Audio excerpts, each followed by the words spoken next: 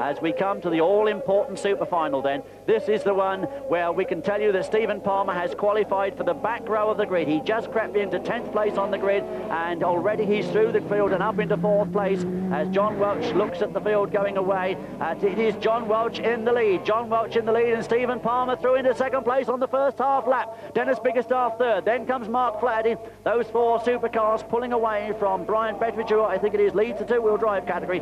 They come up into Samson Curve, and it's John Welch leading from Stephen Palmer. Now then, can Steve find the momentum to come in and challenge John for the lead? There is John Milner once again, renewing his battle. The two little Formula C cars both having made the Superfinal. But Stephen Palmer, a marvellous first lap, as we can see from the back of John's car. Stephen just hovering over the curbs there as they go away up round Checkers Corner. Stephen Palmer closing right in now on John Welch, but John then looking for his first victory this year, overall victory in the series, and a victory here over Stephen Palmer would hoist John Welch up into 2nd place ahead of Will Gollop, who of course is not contesting the championship on a regular basis, although maybe we might see Will later in the year. But at the moment we're watching Britain's leading driver in Europe for 1990, chasing hard on the man who for so many years was our leading driver in Europe. It's Stephen Palmer versus John Welch. Mark Flaherty, I think, quite happy to sit there in 4th place, as is Dennis Biggerstaff in 3rd.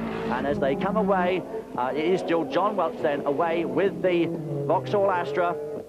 Stephen Palmer closing again, but certainly still not close enough to quite challenge John, driving a very controlled race here through the old chicane. Stephen Palmer, if anything, losing ground a little bit now on John, and it all looks good for John to end the domination of the 6R4 in the series. We've seen 3 different winners in our preceding rounds, but all of them, Michael Shields, Stephen Palmer and Will Gollop, have been mounted in Metro 6R4s. This looks like being the first time that we've seen victory for a turbo car, and it is indeed John going away then, the most experienced man in this field, no question about that, as ex-motocrosser Steve Palmer goes into his 3rd season, still leading the British National Series here.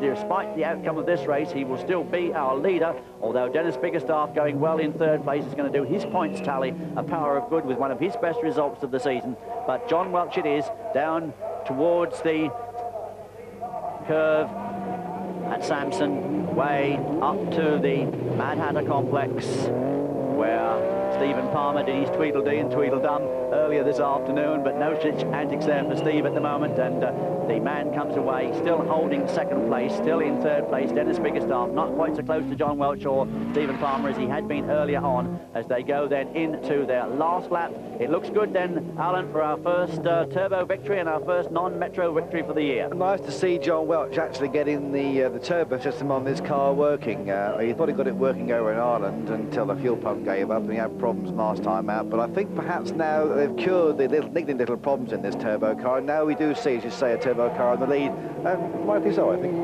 Yes, and of course the next round of the series will be at Cadwell Park in Lincolnshire, a circuit that John knows well, and a circuit where he first ever drove the Vauxhall Astra. That's the circuit where it made its debut. That's where our next round will be, but he wins today then. John Welch takes his first victory of the series, and the Vauxhall Astra home ahead of Stephen Palmer. Stephen Palmer in 2nd place, with Dennis Biggerstaff in 3rd, so a good result then for John Welch, moves him up to 2nd in the points table in the overall category, and I think we're going to see a little bit of celebration here from John Welch. Oh, they do love doing this. Might go through some tyre rubber though, doesn't it? Doesn't it just? But who worries now? Nice one. It's a good day, because in the last 6 weeks we've done a lot of work. As I said, we've redone the engine, redone the suspension, and generally got the car back on course. So hopefully now this is the base limit and we can just squeeze a little bit more. So, but it's very pleasing to beat Steve.